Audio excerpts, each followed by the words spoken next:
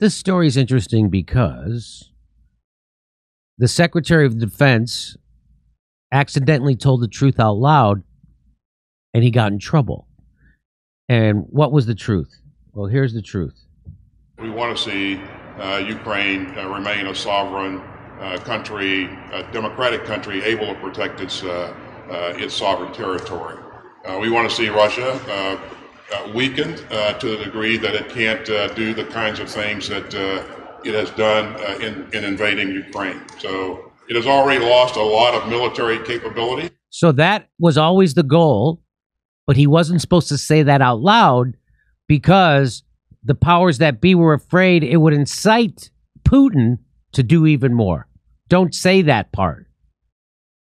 That the point of this was to degrade Russia so they wouldn't have the ability to do to other countries what they did to Ukraine. He wasn't supposed to say that out loud. And how do I know this? Some officials, including Mr. Biden, cringed when Defense Secretary Lloyd Austin said in April that we want to see Russia weaken to the degree that it can't do the kind of things that it has done in invading Ukraine. The president, get this, the president then called Mr. Austin to remonstrate. That's another word I never heard. To remonstrate him. Look that up. What does that mean? Remonstrate him for the comment, then directed his staff to leak the fact that he had done so. But officials acknowledged that he was indeed this was indeed the long-term strategy. So he didn't say anything wrong. He just wasn't supposed to say it. You know the worst part? They told Biden he said it while he was on a bike. Ha ha! So he reamed him is what it means. Yes. What does that word mean? Make a forcefully reproachful protest. Make a forcefully reproachful protest. Jesus Christ. So he was remonstrated. He was remonstrating. And then Joe Biden leaks it on purpose that he remonstrated him.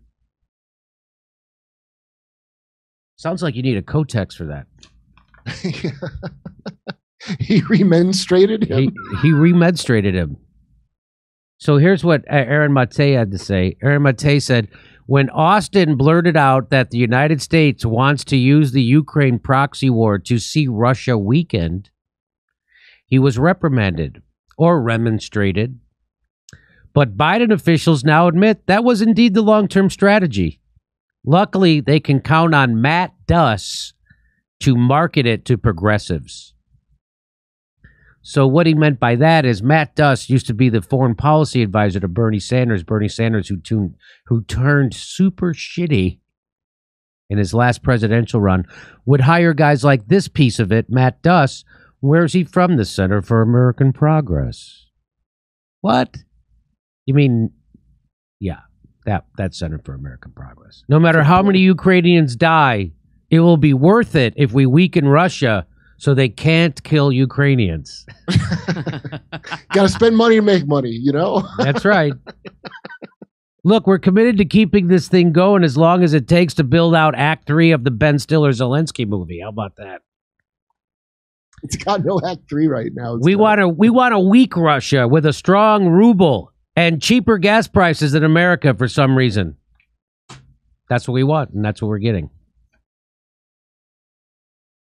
On the Ukraine proxy war, Bernie Sanders advisor Matt Duss has lavishly praised what he calls the Biden administration's strenuous diplomacy, judicious reaction, and responsible progressive position. So that's Matt Duss telling lies and propaganda for the Biden administration because he wants a job. Yeah, and he's saying, yeah, he's saying that the Biden is doing strenuous diplomacy with Russia to end the Ukraine war. Really? Because the reality is, this headline here says Blinken, which is the Secretary of State for Biden, Antony Blinken won't meet with Lavrov, who is the Russian person he's supposed to be meeting with. He won't meet with them. They won't even meet with them. You know why? Because they don't want to end this war. The United States wants to keep the Ukraine war going indefinitely. Maybe we'll get another $54 billion grift to the military-industrial complex. Why am I, like, in that video too, when they were talking about like, well, now Russia hasn't got its goal of conquering all of Ukraine. I thought when I watched Putin, from the clips that I saw in regular news, he said, no, the eastern part wanted to be neutral, and then the eastern part is the Donbass. So they're making up what his goal is at this point. Yes, outright. they're making up. They're trying to make it look like Putin has been waiting his whole life to take over Ukraine or something, and what he wanted to do was stop them killing the people in the Donbass, which is the eastern part of Ukraine, and that was after those people wouldn't go along with the coup that the United States helped institute, which overthrew their democratically elected president and installed someone who's more friendly to the European Union. Yeah, well, that guy was corrupt, not like Zelensky. Not like Zelensky, yeah. Not like the hero Zelensky. So there you go. That's quite an interesting story. That was, all along, that was the goal. The goal was to try to do that to Russia, except Joe Biden was afraid. Mr. Biden did not want to publicly provoke Mr. Putin into escalation. And that isn't, so that's interesting. The only time it's a gaffe in Washington is when you accidentally tell the truth. And that's what happened to Lloyd Austin, the Secretary of Defense. He told the truth about what our policy was in Ukraine, and he got in trouble. And now we all know he was telling the truth. Hey, get Secretary Corn Pop on the phone. I want to remonstrate him for what he said about it. So when Joe Biden was remonstrating, what he was doing was spreading misinformation about the war. Here we're going to Sacramento, back here in Los Angeles, Bakersfield, Indianapolis, Louisville, Cincinnati, Tulsa, Oklahoma City. Go to jimmydorecomedy.com for a link for all the tickets for all our shows.